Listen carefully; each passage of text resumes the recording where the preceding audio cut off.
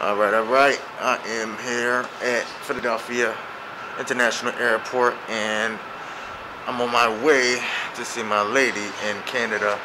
It's gonna be a a wild ride today. I got 2 stops, and yeah, gonna see what it do.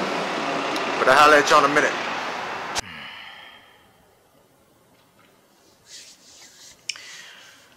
Well, that clip you just saw was from December 2nd, 2020 at 4 in the morning.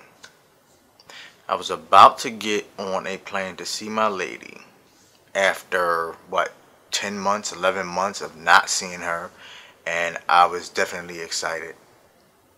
And I don't share a lot of my personal life and my struggles, but I thought this was necessary. Okay, I have to go back to the beginning because I know you saw the title of this. And the beginning is around November 2nd or whatever, somewhere early November. I bought a plane ticket to go see my lady, and it was through Google Flights, and it was on United and on Air Canada. It was cheap, so it stopped. It had 2 stops. It stopped in Chicago, and it stopped in where else? Toronto, then to Ottawa, where she lives. And you know, I know it's a pandemic, and I did my due diligence to make sure I knew of all the little rules and stipulations that we had to abide by for me to even go see her. And being as though I'm her spouse, then you know that made me qualify for that, and I had to make sure I had all my ducks in a row. So she calls me Mr. Research, because I research a lot, you know, before I do things, before I buy things, before I go anywhere. And I thought I researched everything I could about Canada's rules about Americans or whoever coming to this country during this pandemic. So I went to the government website, and they have all this stuff on it. It is really confusing, you know, and I did what I could and not regurgitate, what's the right word? Just absorbed everything I could off that site. And also I went the extra mile to go to call nurses in Ontario to make sure I'm following all the rules, that I had all my paperwork right.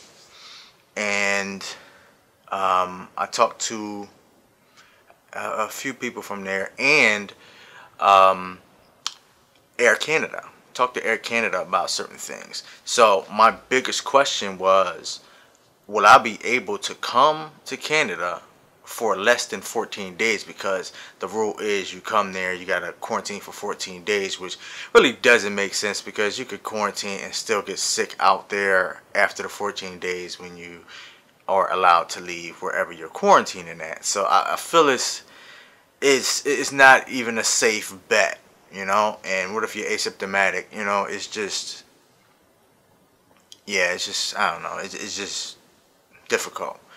So my thing was, I couldn't just leave the country for 14 days straight up. Not everybody can do that at like a random time like that. So I made sure that these people were telling me, oh yeah, you can stay less than 14 days. You just got to quarantine for the time you're there. So from early November, I'm definitely like, you know, I'm excited. I'm like, okay, got my girl something for Christmas, and you know, we can't spend Christmas together, but I could come there a little earlier. So that's what I did. I just prepared to go. Not really a doubt in my mind that I wouldn't get in the country. And that was just a secure feeling. I'm like, okay, I'm good. I got all my paperwork. I'm great, right? I thought. So as we approach the excitement is building. She's excited. I'm excited. Haven't seen her since January. And I think it's like the night before. I still didn't check like if anything changed. And nothing really did change. It just was like kind of misinformation that I'm leading up to. So the morning of, so what I had to do, the flight was at 7 a.m. in the morning. So I had to go to bed early or just stay up all night. So I went to bed early and I woke up at 3 o'clock, had my Uber come at 4 and take me to the airport, Philadelphia International Airport to be exact. I was flying United out of Philly and going to Chicago. So that first part you saw, that's when I got to the airport. And I go in, I'm just waiting for the United people to come. They're like, they don't come out till like 4:30, so I'm just there.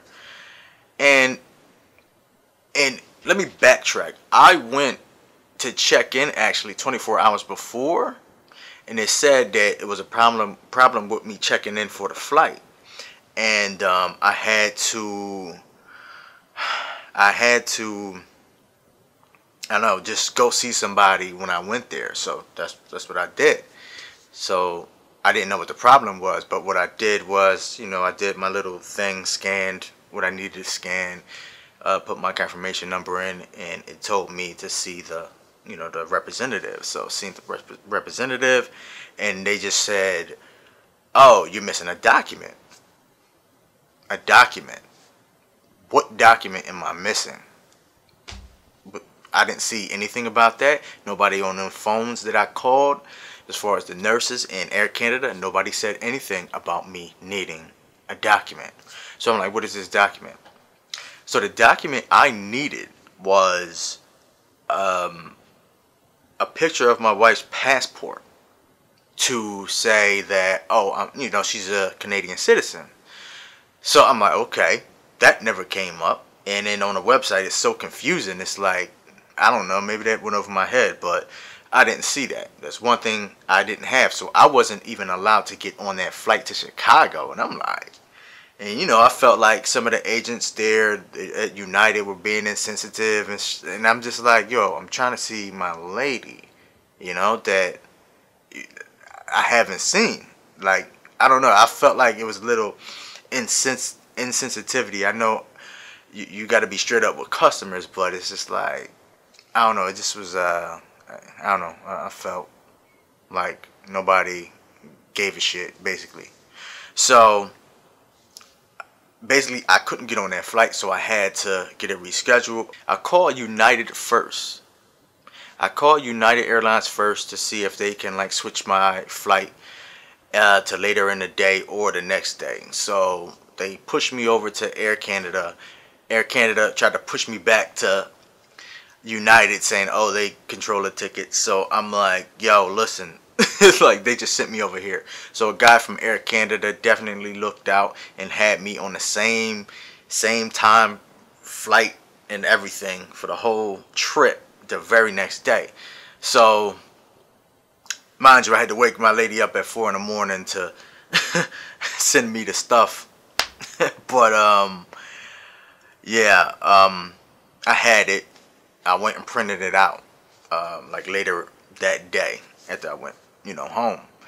So something was saying to me, or maybe my lady was saying it to me, but I'm thinking, if I was missing this piece of information, what else am I missing?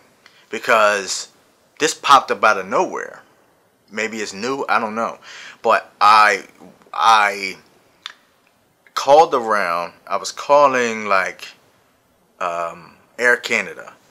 My lady's friend, Char's friend, knew people that worked at like the border services and immigration and things like that. And I had a few numbers to call. So that day, a day before the flight, I'm like, okay, let me see Like, if you know what I'm missing. So I thought I needed like an extra document that needed to be notarized, but I didn't need that. And then my biggest question was, hey, can I stay shorter than 14 days? And I was getting, yes, you can stay. The first couple of times. But I had to be sure and ask more people. And some people wasn't even sure. But people were telling me, yes, you can stay longer than 14 days. But then we get to the manager. And this lady, you know, not even a manager.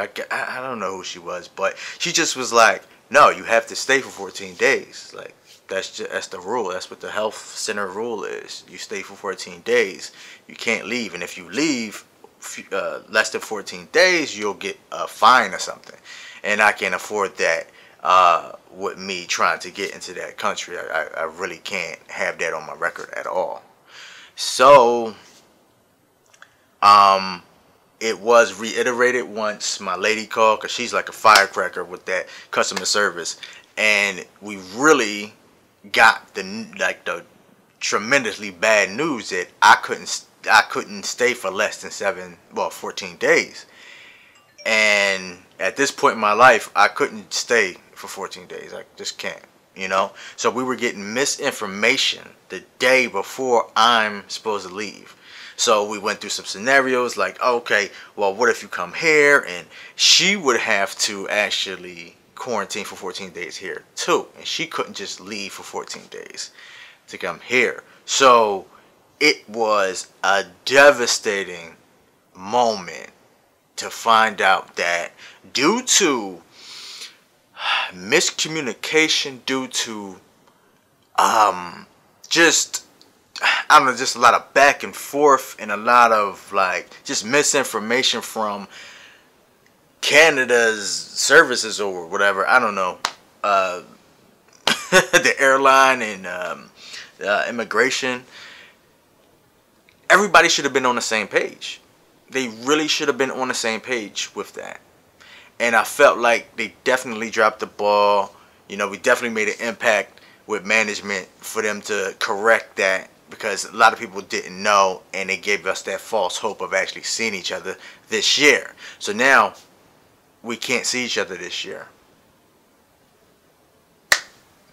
Yeah. And I had to hear my lady cry.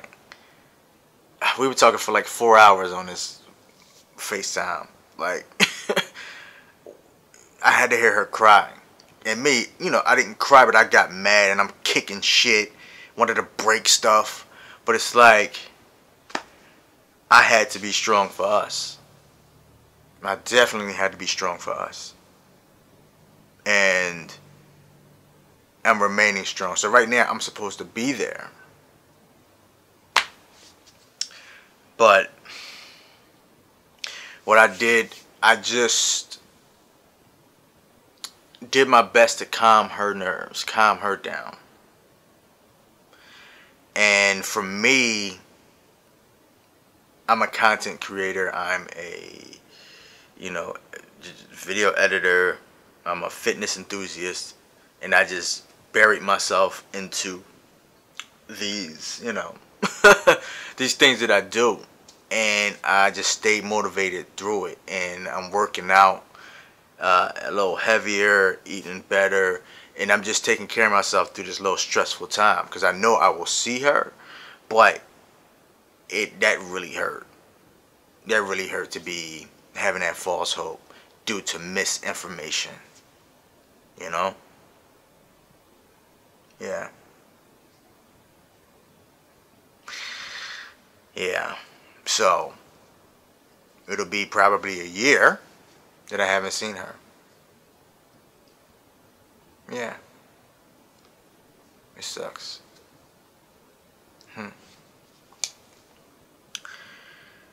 Yeah. But, I don't know. I guess that's it. That's the horrible, concise story. It's just as concise as I can put it. It really hurt. Not gonna lie. And I don't even usually do this, but I can't lie. Mm. Yeah, but that's it though.